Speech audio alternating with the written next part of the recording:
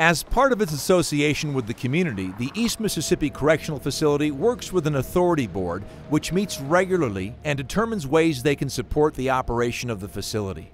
Fred Rogers, a business executive for nearby Rush Hospital, is a member of the authority board. We interact with MTC in seeing that those things that we can help MTC accomplish. The board provides help and support in meeting the physical needs of the facility, becoming an invaluable resource and partner. They've been at the facility several times for meetings. They've walked through the facility.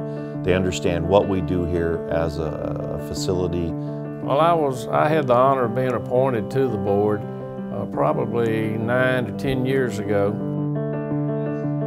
MTC was appointed to take over this location, which has been a huge improvement. They are a good corporate citizen, and the people that are here now are more attuned, in my opinion, to the well-being of the inmates that are here.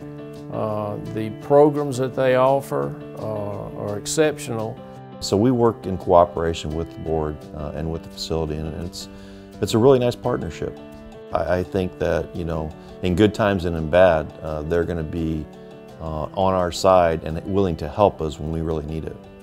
Well, I would like to say that right now the staffing here, the people that are here, from the warden on down, truly, in my mind, have an interest in the inmate and their well-being, as well as helping them